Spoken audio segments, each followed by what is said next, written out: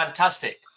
Okay, right. So I think we're going to jump into our third speaker, Dr. Vanessa. Dr. Vanessa is a current GP trainee, actually coming to the end of GP training, and we're very lucky to have Vanessa on board of this. She does lots of stuff for us already in terms of medical education. She's been to Belfast and taught on our PLAB training courses. She's done AKT stats webinars. A lot of you guys might have attended a stats webinar for the previous exam. She'll be doing hopefully another one for the January exam coming up as well. She used to be a core surgical trainee. She used to be involved in the Gibraltar Football Association and the national team there.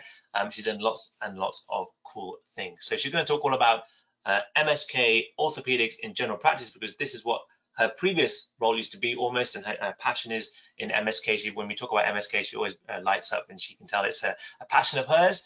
So Vanessa, we're going to hand it over to you. Welcome. Thank you for coming on board. Excellent. Thank you. So let's get started. So thanks very much for the introduction. And so why is MSK health important? Well, NHS England tells us that poor MSK health has a huge impact on people, their employers, the NHS, the wider economy. Over 30 million working days are lost due to MSK conditions every year in the UK. And they account for 30% of our consultations in general practice. So it's really important to have a good understanding of MSK in our setting. So I spoke to some of my previous colleagues from my orthopedic days, and I told them about this talk. And I asked them what they thought would be helpful for us to learn about today, and we came up with a list of hot topics together. So some of the conditions are common, others less so, but they're all important, and hopefully they'll help us in our MSK practice. So what we'll be doing over the next 30 to 45 minutes is running through 5 clinical cases, so 2 relating to the shoulder, 2 relating to the knee, and 1 to the ankle. So let's start with the shoulder. We've got a 19-year-old male university rugby player who's had a recent possible left shoulder dislocation reduced at pitch side from what he's describing to you. He never attended A&E, no follow-up was arranged, and he's had ongoing vague discomfort since the injury, but no significant pain. He feels the shoulder might give way in certain positions, but no other joints are affected. There's no neck pain, no elbow, hand, or wrist pain, and he's got normal sensation and power that he's reporting in his upper limbs, and he's right-hand dominant. So you examine him using a look, feel, move approach, which is what we typically do in orthopedics. So you're looking from the front, from the side, and then looking behind. So you're looking for any deformity, any swellings, any scars, any skin changes, any muscle wasting. You're looking at the attitude. How is he holding his shoulder? Is he comfortable, or does he look like he's in pain? And on examination, everything looks normal. So then you start to palpate. So you start at the sternoclavicular joint, and you move your way along the clavicle, reaching the acromioclavicular joint, so the ACJ. And I usually ask patients if they have any pain or tenderness in there, which could indicate pathology like arthritis. And at that point, I get them to do a scarf test, which is where you ask the patient to adduct and reach across to the other shoulder as if they're putting a scarf across their neck. And if when they do that, if they get pain in the ACJ, then that again might indicate that they have arthritis, for example, at that joint.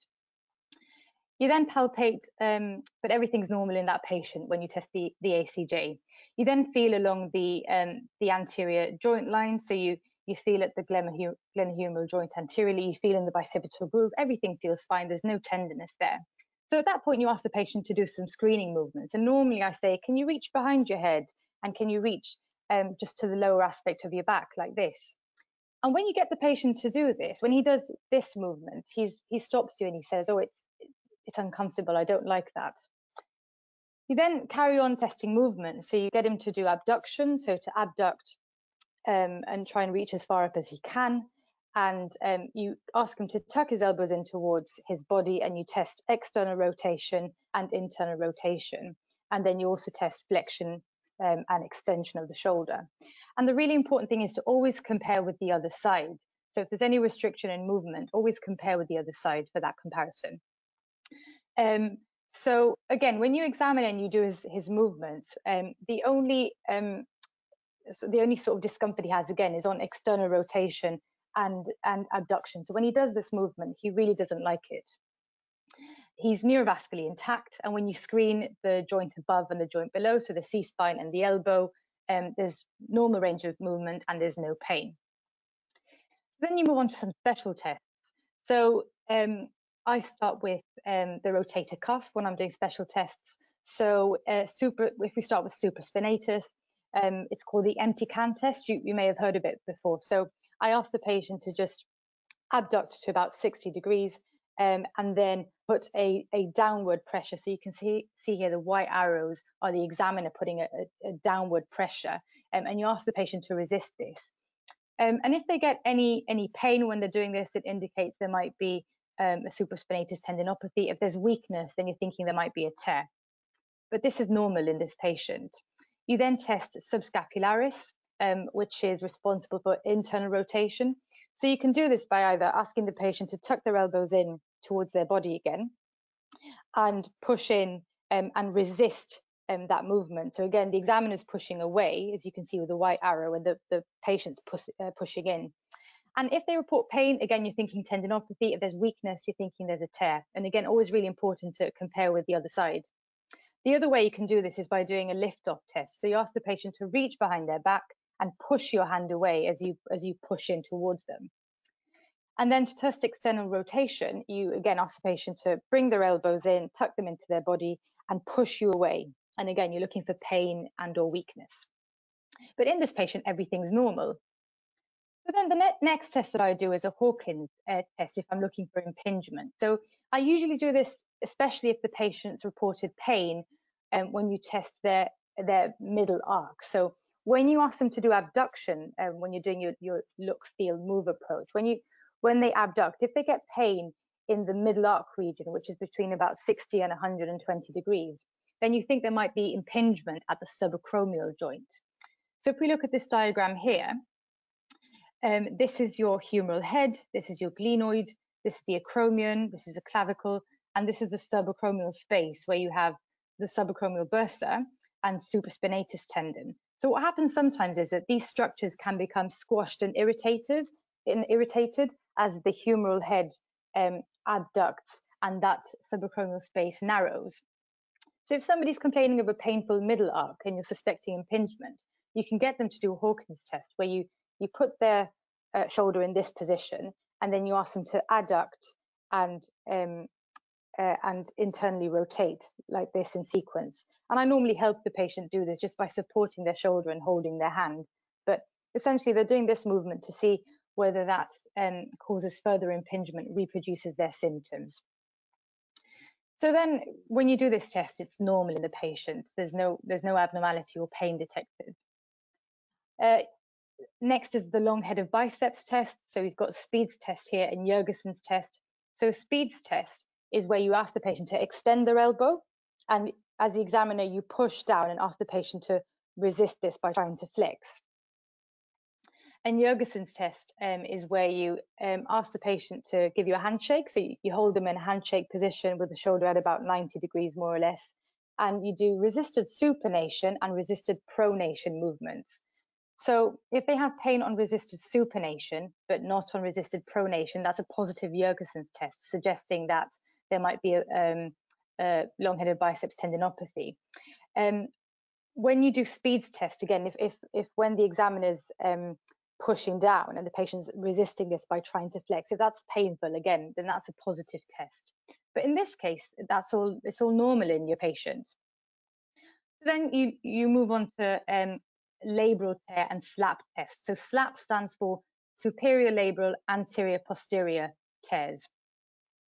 And I normally do this with O'Brien's test. So I ask the patient to internally rotate their shoulder, adduct, and then as the examiner, I put a downward pressure and ask the patient to resist this.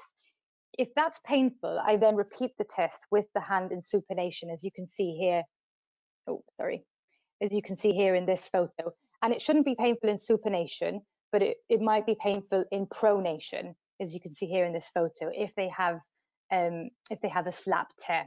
But again, this is normal in your patient. So now you move on to instability tests. And this is where you start to see some abnormalities. So you ask the patient to sit down, you support their shoulder with one hand, and with the other hand, you try and get the humeral head and move it forward in an anterior jaw test or backwards in a posterior jaw test to see if there's any give or any laxity. And it feels a little bit lax anteriorly when you do this. Then you do the apprehension relocation test. So it's really important that you're really careful when you do this test, because you're putting the shoulder in an unstable position and you don't want your patient to dislocate. So I normally ask the patient to lie back on the examination couch, and you ask them to do this movement, which is kind of abduction, external rotation. So I normally hold the patient's hand and do it very, very carefully with them, just watching their face, asking if they're okay. And as you're doing this, the patient really doesn't like this, and he stops you. So then you put some pressure on the anterior joint, and you ask the patient, is that better? And he says, yes, that feels better actually. So that's a positive apprehension relocation test. So just at this point, just from the history and from the examination, does anyone have any idea of what might be happening with this patient? Just checking, Dr. Aurora, can everyone still hear me? Yeah, we can hear you. We're just waiting for some comments to come through if they do. Great, thank you. And it's fine if you're not sure. That's why we're doing this case, and we'll run through it on the next slide. That's okay. Well, we can run through it together, and obviously if anyone has any. Disappeared now, but nothing had come before. No problem. If there's any questions, just feel free to post in the chat, and we can go through them at the end. So the likely diagnosis here is anterior shoulder instability. So this can happen following anterior inferior dislocation from a force during this abduction and external rotation movement. And it can lead to recurrent anterior instability because the structures around the glenohumeral joint can become damaged. And it's important to remember that you can also get lesions such as a bony Bankart, which is where the bony part of the glenoid is damaged, or a soft Bankart, where the soft part of the glenoid rim is damaged, or a Hill-Sachs lesion, which is where the humeral head is damaged. And this happens during the dislocation. So obviously you can imagine that because of the damage, these patients can then feel unstable after the injury.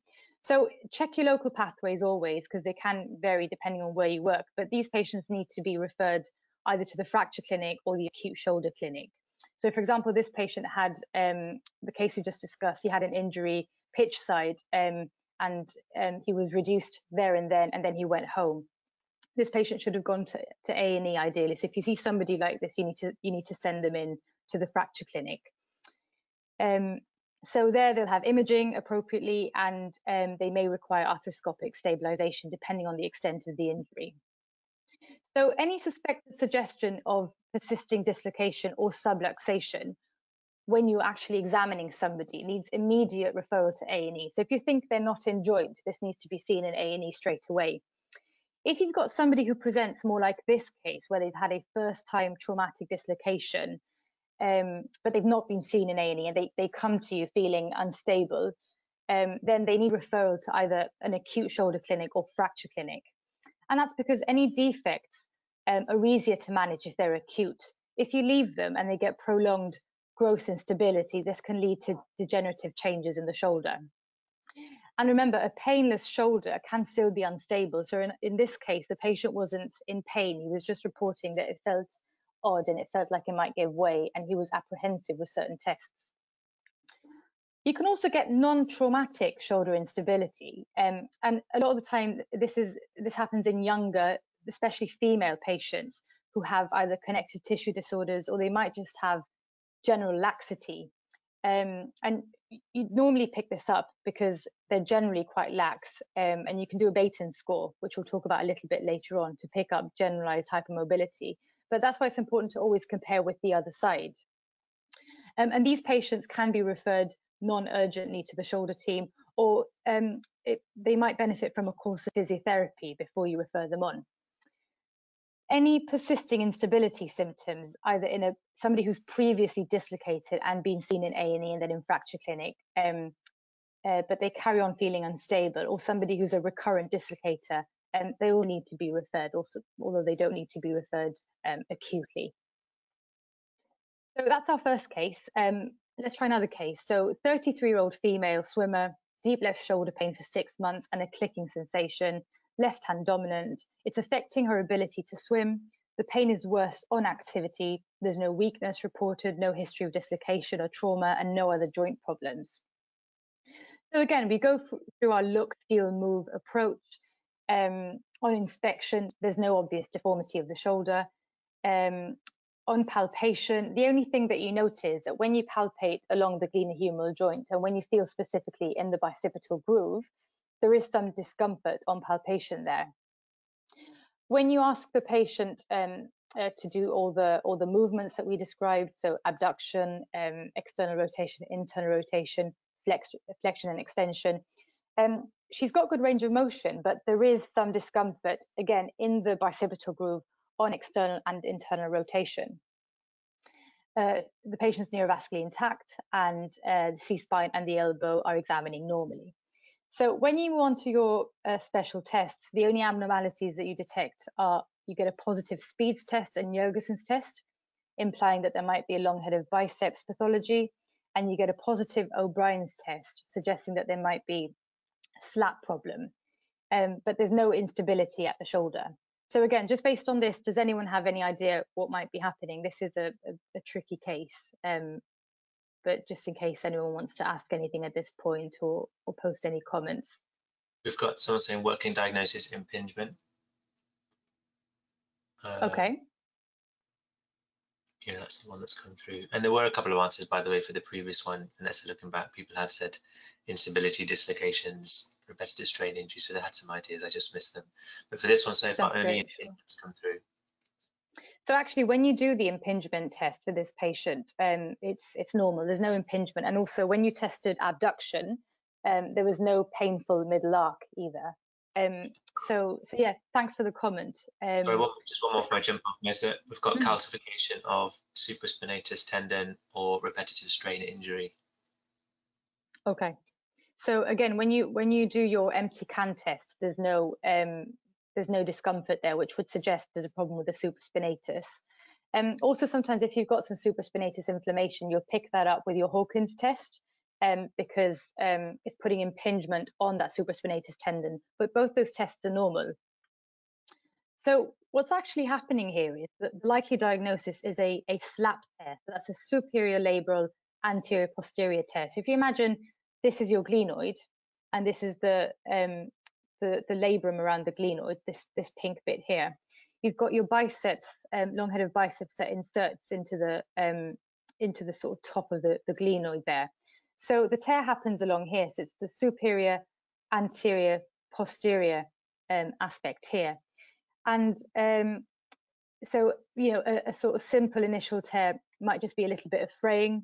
And then if the tear propagates, it can properly pull off. So the labrum can pull off here posteriorly and anteriorly, and the biceps can be pulled off as well. So these generally seem to happen from overuse injuries in overhead athletes, or for example, painters and decorators, or they can happen from trauma in older patients usually.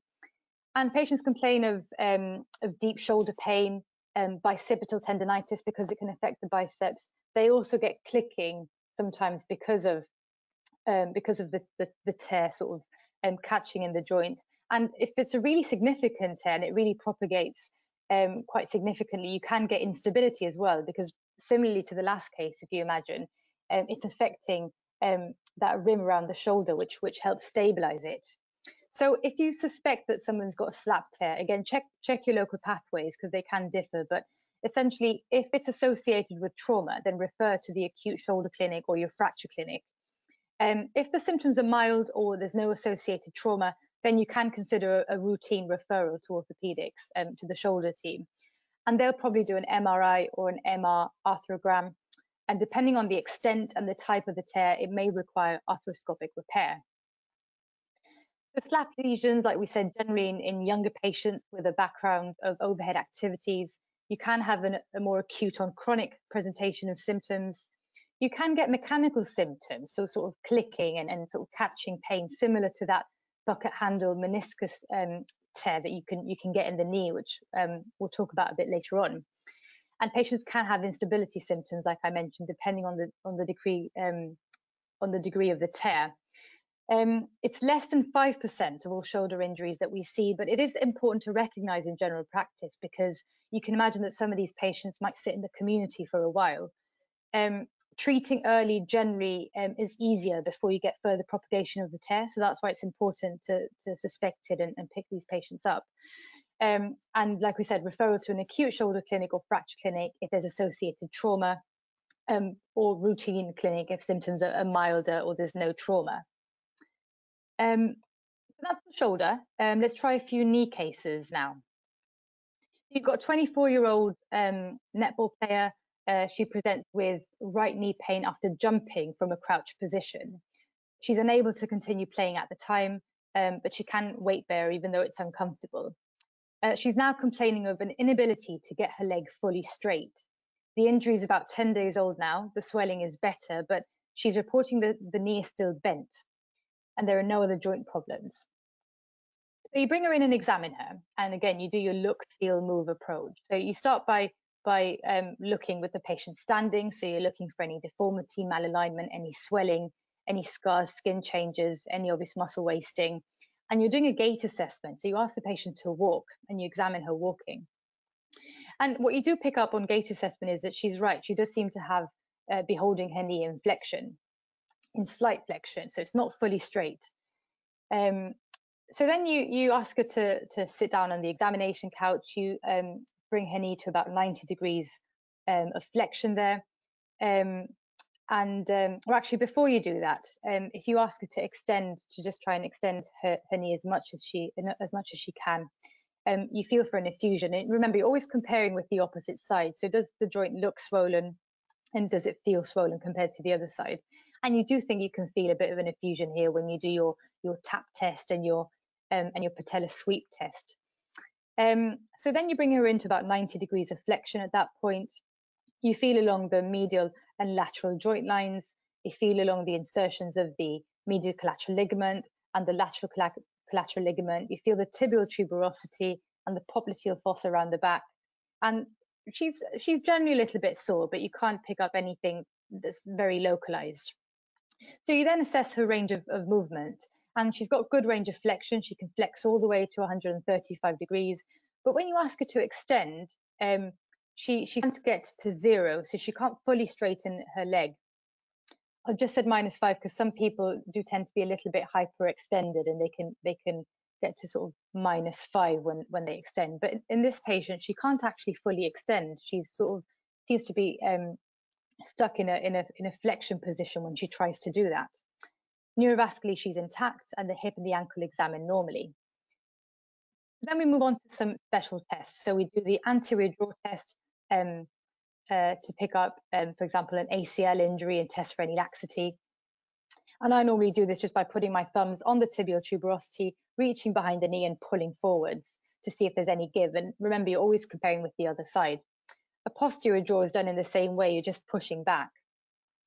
And then I do a Lachman's test as well for the ACL by just asking the patient to go into about 30 degrees of flexion. I put one hand and hold the thigh, and then with the other hand, I do a sort of similar draw test just by pulling backwards and forwards to see if there's any give.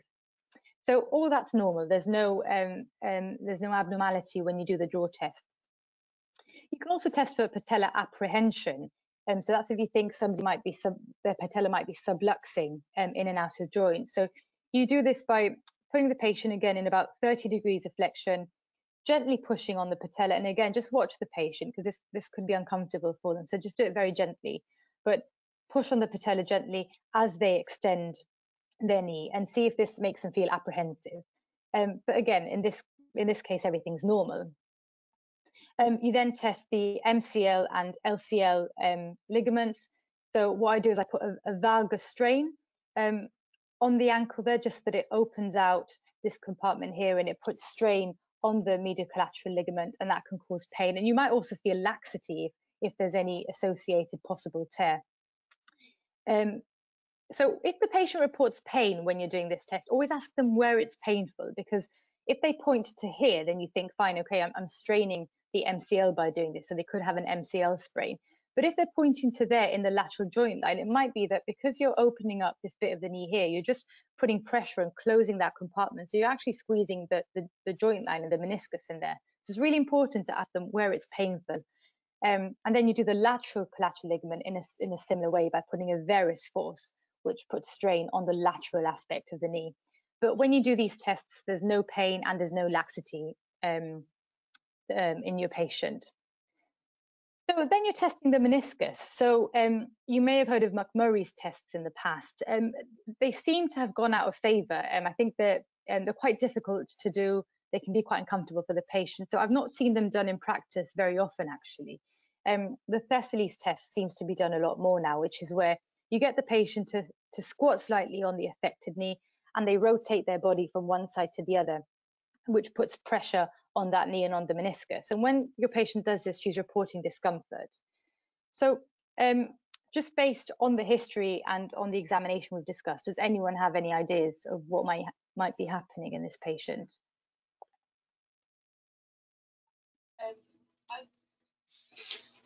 We've got meniscal tear, quite a few meniscal tears coming in. We've got patella problem, but mainly it looks like meniscal tear, Vanessa. Mainly meniscus.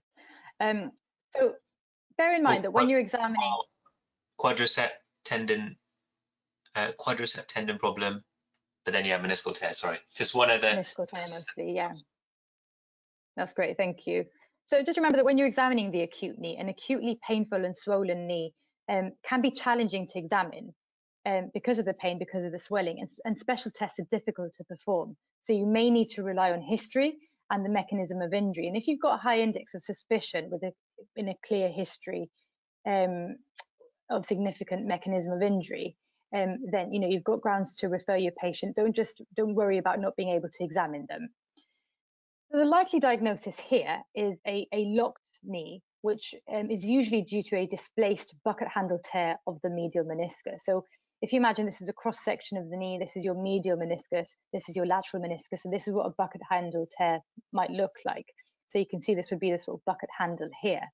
And it can occur in isolation or with other damaged structures. The medial meniscus typically gets caught when coming up from a deeply flexed knee position. You don't always get a large effusion when you examine these patients, and the locking can actually be intermittent as the tear sort of catches and gets caught in the joint. Other causes of a locked knee might be a large osteochondral defect or ACL rupture with impingement. So if you come across a locked knee, always check your local pathways again, but these patients do need to be seen in the acute knee clinic.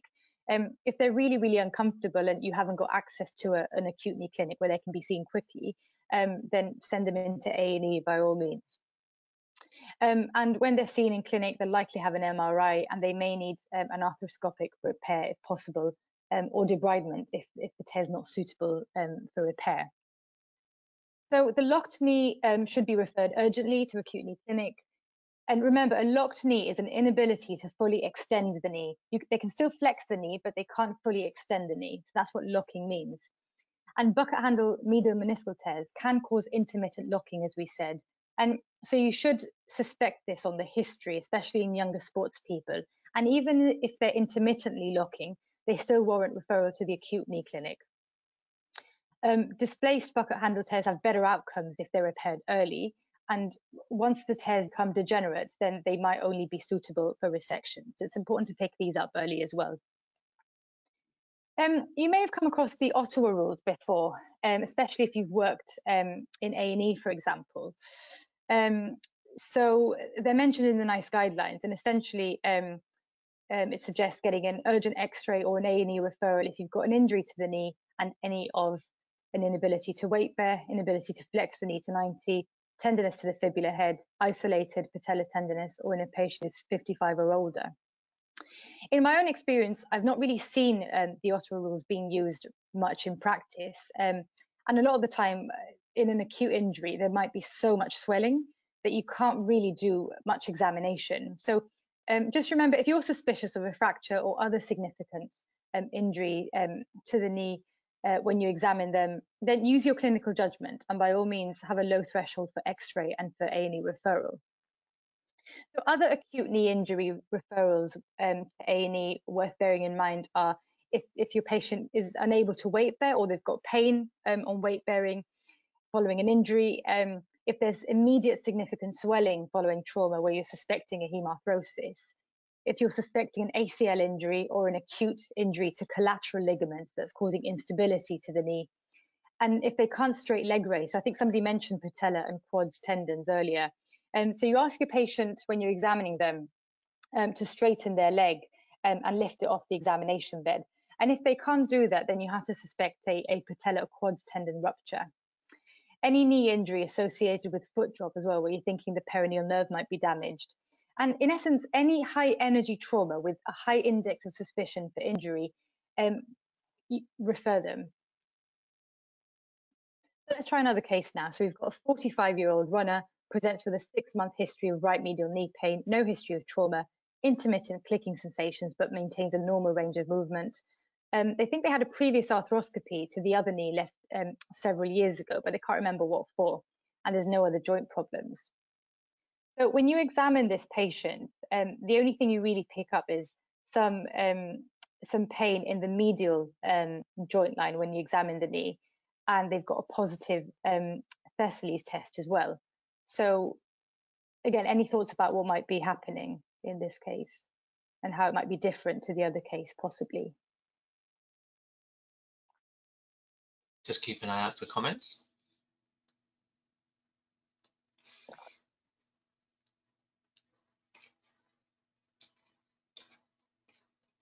Everyone's a bit stumped by the looks of it. Everything's a bit stumped.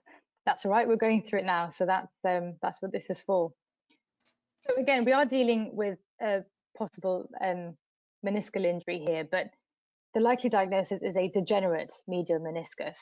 So I showed you a bucket handle tear earlier. This is actually the lateral meniscus here, but just for visual purposes to show you what a degenerate tear might look like. It's sort of fraying around the meniscus here. Vanessa, just jumping in.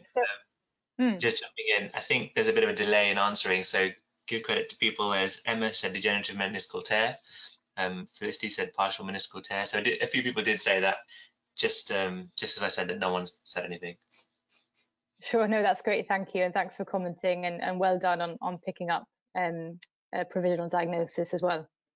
So what can happen with these tears is that displacing parts of the tear can cause mechanical symptoms like clicking and catching pain. They're much less likely to lock compared with bucket handle tears, but it can happen. You can get locking, and it's commoner in older age groups. You could also get a degenerate bucket handle tear that leads to that ends up looking like this, but it's unlikely from the history that we've been given. It probably wasn't a bucket handle tear originally in this case. So if you see patients like this in primary care, it's reasonable to get an X-ray to try and assess the early arthritis. So remember, you're looking for joint space narrowing, subchondral sclerosis, cysts, osteophytes on an X-ray if you're looking for arthritis. And in either case, whether it's early OA or whether it's a medial meniscus tear, you're going to manage them similarly. So they warrant a trial of conservative management, and you can consider an MRI if you've got access to that in your practice, or a routine referral if they have persisting symptoms after conservative treatment. So let's talk just a little bit about OA versus meniscal tears. So meniscal tears are actually quite commonly seen on MRIs over the age of 30, and sometimes they can just be incidental findings. Symptoms of a degenerate medial meniscus are usually more localized, and it's more sort of catching pain on deep squatting. You can get swelling, you can get clicking, but it's less likely to lock compared to a bucket handle tear, as we said. Symptoms of osteoarthritis, it's usually more a dull or aching pain and not as localized as with a meniscal tear.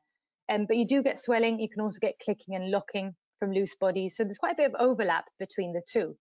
And it's very common actually to have a mixed presentation, because the natural progression of degenerate meniscal tears is that they can lead to OA.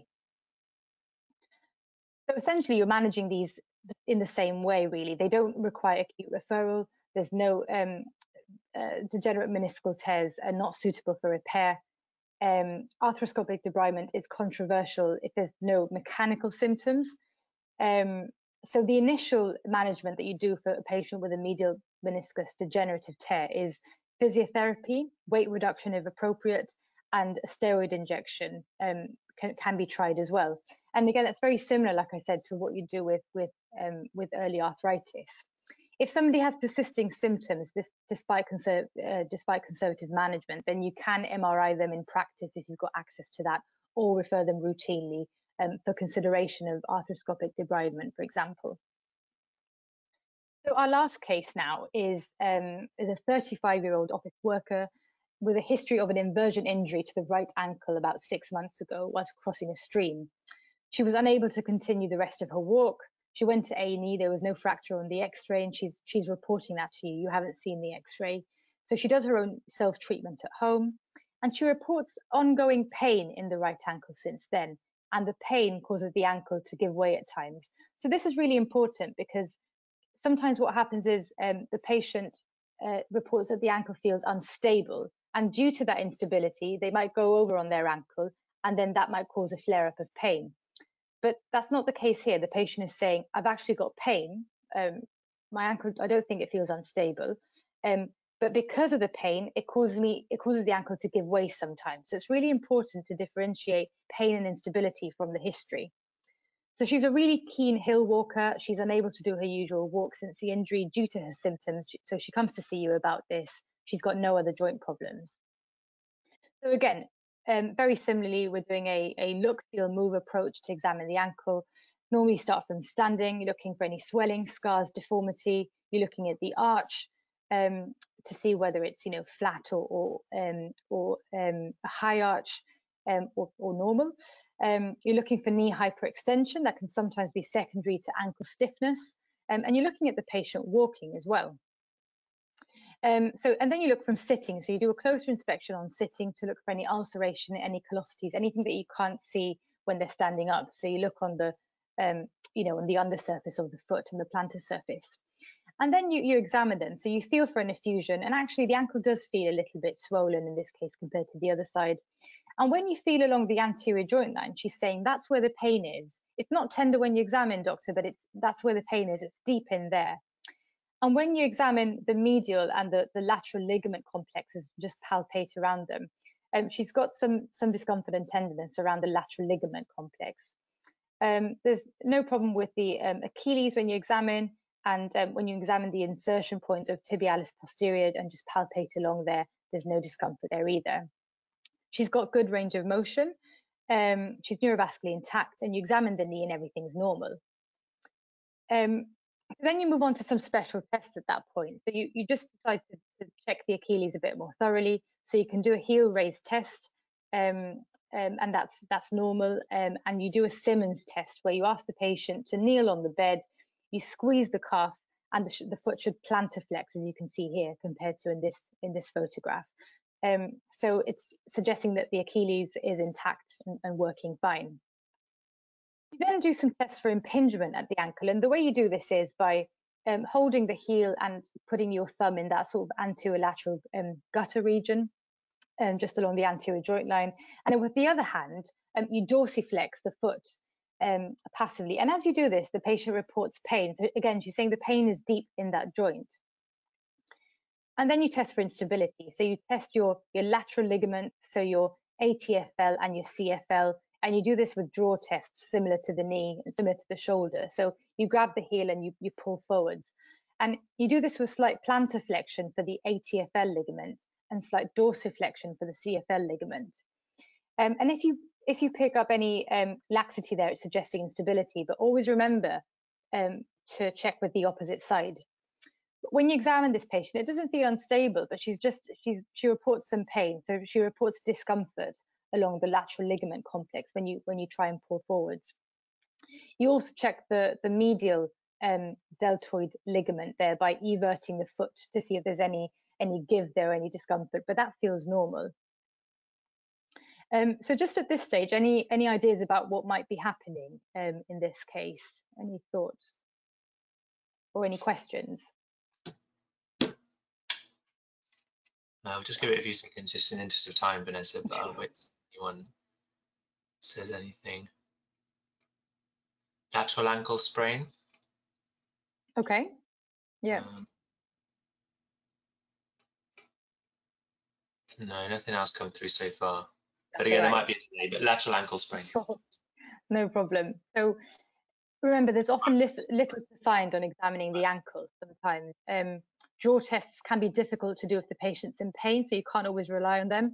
And if laxity is picked up with a draw test and it's really obvious, then it's possible that both ligaments, both lateral ligaments, the ATFL and CFL, are affected. But always compare with the other side. So in this case, what we're suspecting might be happening is that there might be intra-articular pathology, such as an osteochondral defect, following that inversion injury that she had 6 months ago. So what happens is you can get a defect in the cartilage overlying the talus bone and in the subchondral bone.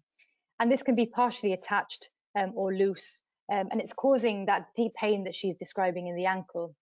And that's why she had that positive impingement test when we were putting the foot in dorsiflexion, that was catching and causing pain.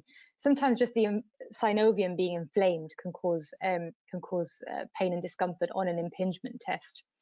You don't always see these on an X-ray, but it's worth getting an X-ray first. And if it's normal and you're still suspicious, then it would be reasonable to get an MRI. So you've got several reasonable pathways with this patient. She had an X-ray initially 6 months ago, but you haven't seen it. You're just basing your findings on what she's reporting. So it's reasonable to re-X-ray, see if you can see any obvious osteochondral defect. If you can't, then you can either refer to the foot and ankle clinic, or if you've got access to an MRI, you can request one and querying whether there is an osteochondral defect. Ultimately, these patients might require surgical intervention. So lastly, just a few considerations. In somebody who you see who's presented with an initial ankle sprain, if they have persistent pain and swelling following 3 to 4 months, then it is reasonable to X-ray if they haven't had an X-ray already, plus minus MRI, like I said, just being suspicious of those osteochondral defects.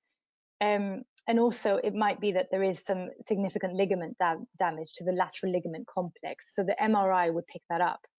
You can consider physio before referring in some cases. It wouldn't be as helpful in the osteochondral defect case, but if you're suspecting that it's lateral ligament damage, then you can refer those to physio first. Other causes of persisting pain and swelling following an inversion injury.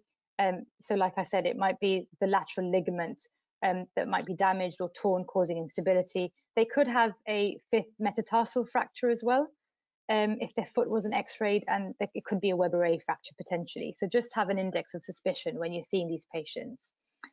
And then just lastly, if you've got somebody presenting to you with recurrent sprains, it's really important to examine their feet and inspect closely, because sometimes there can be some deformities associated with recurrent sprains. So for example, cava varus, which is where you've got a high arched foot with the heel in a varus position, so pointing inwards. So high arched foot, heel pointing inwards. And this can be associated with conditions like Charcot-Marie tooth, for example. So this would need referring to orthopedics. The other deformity that's seen sometimes is a planar valgus foot, where you have a flat foot with the heel actually pointing sort of outwards a little in valgus.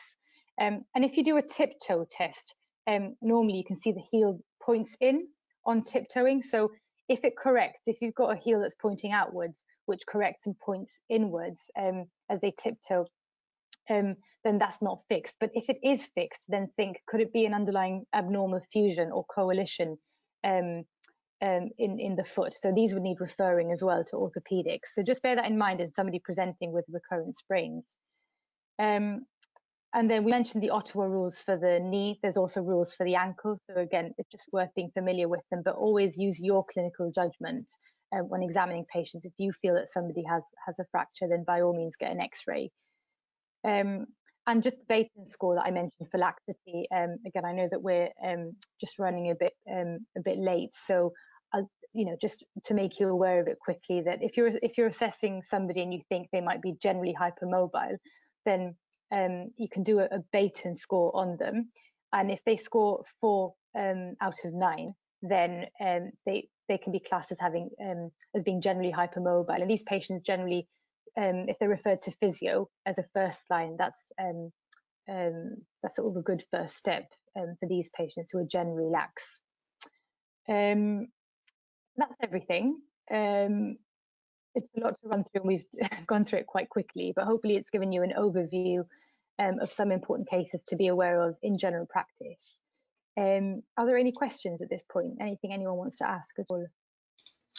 Yeah, firstly, really good. Thanks, Vanessa. That was clear, crisp, to the point, lots of info, but hopefully covered in a way that's very relatable to primary care. I think with MSK, there's never a limit really in terms of how far you can go and how many tests you can talk about and how many small findings you can come up with. But to get it succinct into what you can do in your your 10 or 12 minutes of primary care is important, and those key standout findings that you can't afford to miss are really key, isn't it, when you're thinking about MSK in primary care. So I think it was really, really good getting some positive comments coming through. Thank you so much. So useful, very clear, succinct to the point.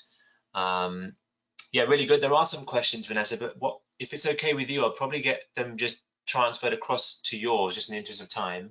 Yeah, of but course, there are absolutely. some good ones. I think some people picking up on a few key queries that are individual, which would be quite useful just to knock on the head if you can after we finish. Absolutely. But yeah, brilliant presentation. Any chance, is it going to be watched back? So yes, this will go up on YouTube probably in the next week or so, so you can watch this back and pause it and look at all the slides in detail. If you like, someone asking for the slides itself, maybe we can look at somehow getting this across to you at some point. But I'll have a chat with Vanessa about that afterwards. But yeah, thank you so much, Pooja. No, fabulous talk, Vanessa. Lots of comments coming through. Brilliant presentation. Made MSK so much more simpler. In fact, people are now asking if there's any training courses for MSK presentations for GP trainees. So definitely lots of Really good. comments. So thank you for explaining. I've learned loads as well. So I'll forward on the questions. But thank you so much for taking time out to explain that to everyone today. And just as good, and I've had a question coming about this. Did you mention the stats webinars? Yes, you can go back on YouTube and you'll find Dr. Vanessa's AKT stats webinar for the October exam that we did. I think it was around 6 weeks before the exam, and we plan to do another one before the January exam as well. So that's something that's worth looking out for, because MSK is one of Dr. Vanessa's strong points, but stats is also a super strong point for her as well. So she's going to be doing hopefully some of that later on. But yeah, perfect. Thank you so much, Vanessa. We're going to jump on, but thanks for your time, and like I said, we'll forward some of those on, those queries on as well. Thank you so much. I'll have a look at those questions, and thanks for your time, everyone. Thanks for listening. Thank you. Bye, Vanessa.